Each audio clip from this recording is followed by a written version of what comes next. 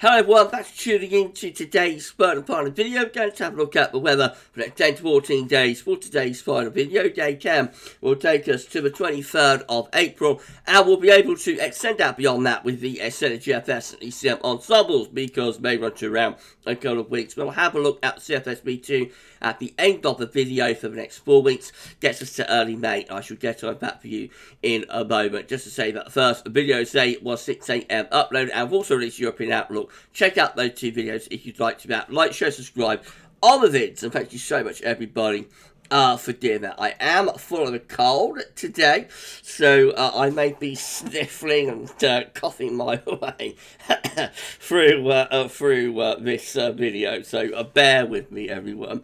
Right, let's start off with the central England temperature. The CT is currently still sitting at 8.2, which is 0.3 of a degree above average. That's visual to yesterday, to the 12th of April. That will hold steady, I think, around that sort of mark for the next couple of days, and it will start to lift up later on in the weekend and through next week. These are the GFS upper air temperature and precipitation ensembles for the next couple of weeks. The red line is at the 30-year upper air temperature average for Rugby, and we're starting off close to average or a little bit below at the moment. We're going to go above average through the weekend. I've had a nice mild spell setting up through the 3rd week of April, which of course we've been talking about quite a bit recently, with generally above average temperatures. Signs of a cool down as we get towards the closing stages of the month. There's a little bit of scatter within that, so you'll notice the thick green line, which is the GFS 6Z operation run, actually goes quite cold again through the 3rd week of April. It does lift things up for a while, and then it quickly sort of cools things down. Is an outlier. Well, it's not necessarily an outlier, but it's certainly at the coolest end of the range. Most of the ensemble members are actually significantly milder than that. Precipitation-wise, we've still got a few more days of showers and longer spells of rain to go over the next couple of days, but then we're into a drying trend through the weekend and into next week. Possibly the final week of April turns a little bit more unsettled. Excuse me. Temperature anomalies from the 13th to the 21st of April, coming out a little bit below average for England and Wales, near normal for Scotland and also for Ireland. And precipitation anomalies from the 13th to 23rd of April, they're coming out drier than normal. Latest info on that from earthnullschool.net shows that we've got low pressure sitting over and to the east of the country today. More low pressure is in the Atlantic. However, we have got a break through there, and generally higher pressure is starting to get going now in the Atlantic, and that will be the trend through to the weekend and into next week. So this is the latest UK Met Euro run for Sunday, 16th of April. Got a ridge of high pressure building through the country and heading up towards Scandinavia. And so into the early next week, we generate a large area of high pressure across Scandinavia. We pull in an easterly wind, so it won't necessarily be a heat wave. It should be quite mild, should be pleasant, but with an easterly wind, probably bring cloud into the south and the east at times. And a little bit of a chilly feel with those easterly winds. But the main thing is, though, that it is a significantly drier scenario. Icon, again, is building up that ridge through the weekend into an area of high pressure through the early part of next week. That high pressure sits over Scandinavia, brings in that easterly wind through the second half of next week. That wind will probably drag in quite a lot of cloud with it, and we'll have a bit of a cool feel. You have got an area of low pressure just out west, southwest that will be trying to come in against that high pressure, possibly bringing some showers of longer spells of rain into either southwestern England by next Thursday, but of course that's a long way off. The GFS midnight run again has that ridge of high pressure taking over through the weekend and into next week. A large Scandinavian high in control of weather, bringing in that long fetch east wind. If you follow the isobars back, the winds go a very long way east. So if that was the 19th of January rather than the 19th of April, we really would be feeling the chill there. But, you know, the unleash of the beast probably. But it is April, so it's not going to be cold. It will, however, have a chill to it. I think that easterly wind, and that's especially so for more southern and eastern parts of the country. And we get towards the end of next week, still maintaining that area of high pressure to over and to the east of the country. Up to day 10 and beyond, the high pressure starts trying to move up towards Scandinavia, and we pull towards Iceland Green, I should say, and we pull some colder air down from the north into Scandinavia. Now we're just on the periphery of that cold air, so if that high pressure goes any further northwards towards Greenland, we might actually bring down some cold air into the final week of April. That would be one to watch, but it doesn't happen on this GFS run. What happens is the high pressure just gradually weakens and it starts to turn a little bit more showery, albeit still relatively mild, up to the end of April. That gets us to Saturday the 29th. Right, okay, GFS 6 there. We know this one's going to go colder, so let's see what happens. High pressure again reaching through the country over the weekend, forming an area of high pressure over Scandinavia, classic Scandinavian high for the early part of next week, bringing the wind from an easterly direction. There is a bit of a chill with that easterly coming into the south and the east in particular, no such issue further north. Then the high pressure sort of goes into retrogression and heads towards Greenland and Iceland as low pressure starts to form over the country. We begin to pull down a colder northeasterly. So around days 9 and 10, this gets us to, and just beyond it, this gets us to Monday 24th of April. We've actually gone quite cold here and unsettled, with low pressure bringing further rain with it, and also potentially, something a little bit more wintry maybe for the far north of the country, with those chilly, cold northeast winds. High pressure then comes back in to the country as we get towards the end of the GFS 6 run.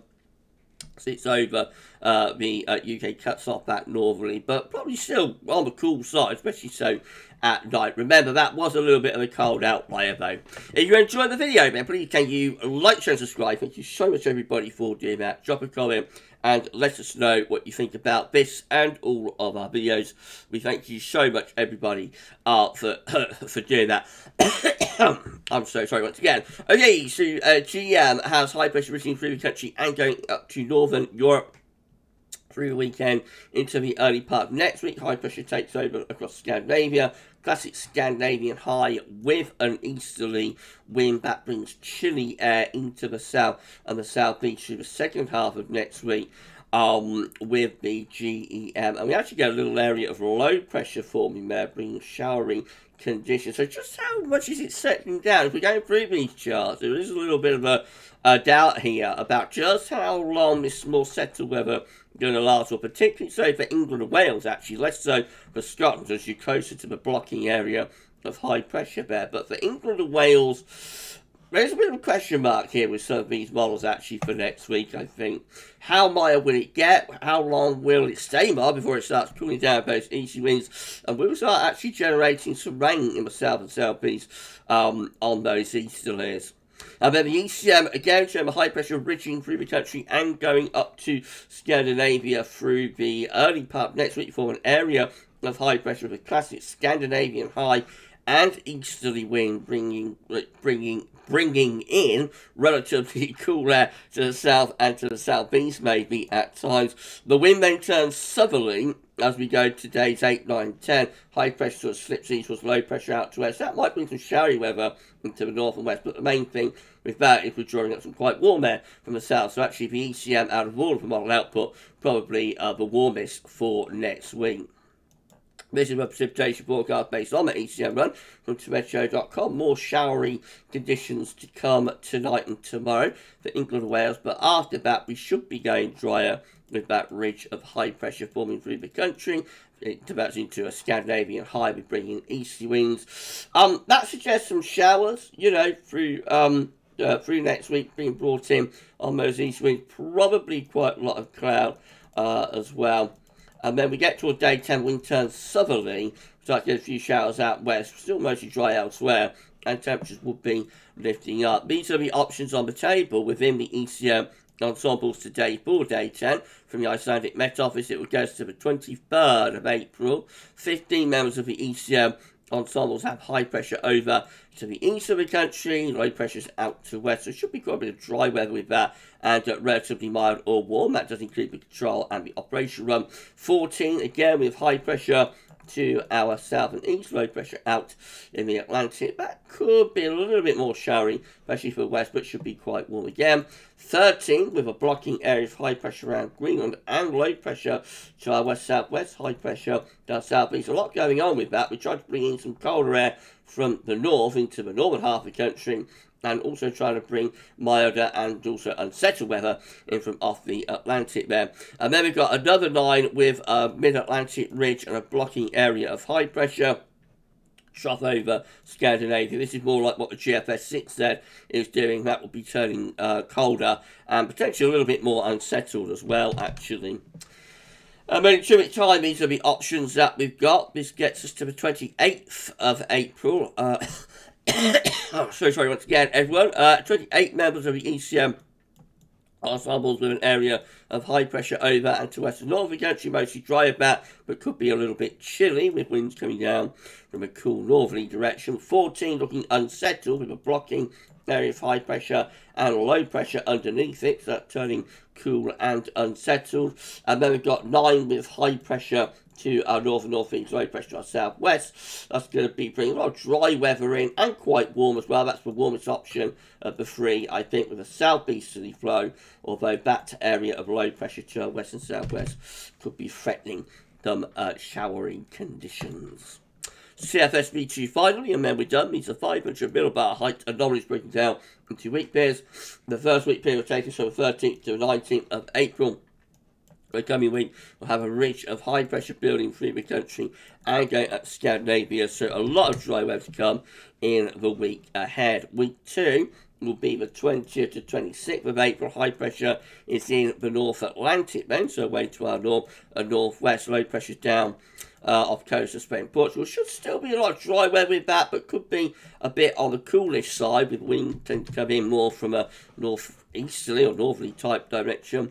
Week 3 is going to be the 27th of April to the 3rd of May, with high pressure away to our northwest, and that could bring in the wind from quite a cool sort of northerly type direction. Certainly doesn't look like it would be a heat wave.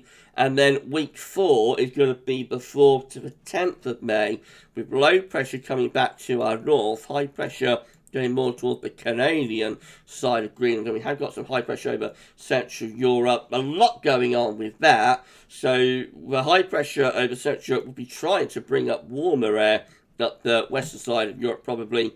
However, we are also trying to bring in a northwesterly flow between the high pressure and low pressure up there, and so anything is possible, really, with that. Unless it's 4 weeks away, I don't think it's worth worrying about. Right, we're done. If you've enjoyed the video, then please can you like, share and subscribe. Thank you so much everybody for doing that. Why not drop a comment and let us know what you think about this and all of our videos. And we thank you all so very much, everybody, for doing that.